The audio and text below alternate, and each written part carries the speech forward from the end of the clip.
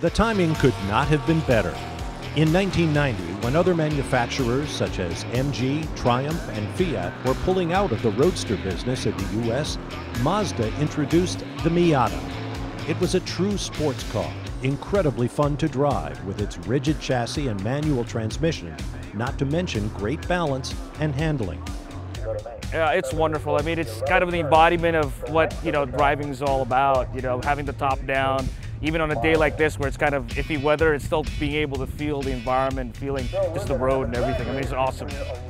At a base price of just $14,000, the Miata was a bargain, and it was an instant hit.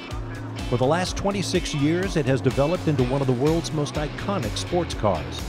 It could be argued that it's the most popular roadster of all time, and there's no doubt it is the most raced car in the world.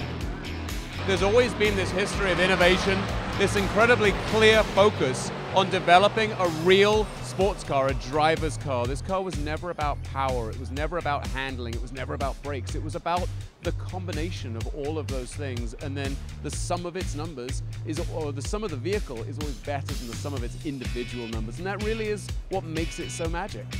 2016 marks the fourth generation of the Miata with the introduction of the MX-5.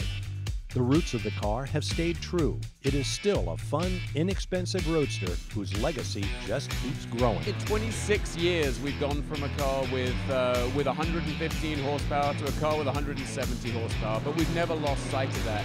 Who knows what the next 26 years looks like? I'm going to bet that this is never going to be an autonomous car. This is always going to be a car for drivers first and foremost. Public affection for the Miata is evident as the 1 millionth example is on display here in Monterey, while the company collects the signatures of owners who have made it one of the most popular sports cars in the world.